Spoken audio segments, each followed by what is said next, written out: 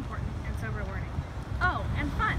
Hi, I'm Kevin. I've been a young leader for a couple of years. This last year I got involved in the Pen Pal project. One of my favorite parts was getting the letters back from the kids, obviously, and they'd answer my questions and then they'd go on any tangent they wanted to, which was always cute, and seeing what they were excited about, and them asking me questions and just the random questions that would come out of their mouth.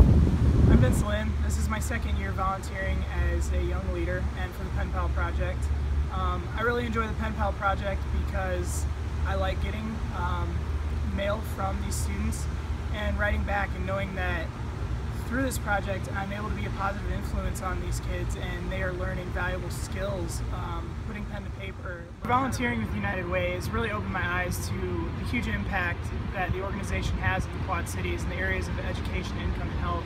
And the Pen Pal project is just another way that I'm able to give back to my community. Being a United Way young leader, you get to do cool stuff like a simple book bags for students. Be a pen pal with a local student in our community. It's easy.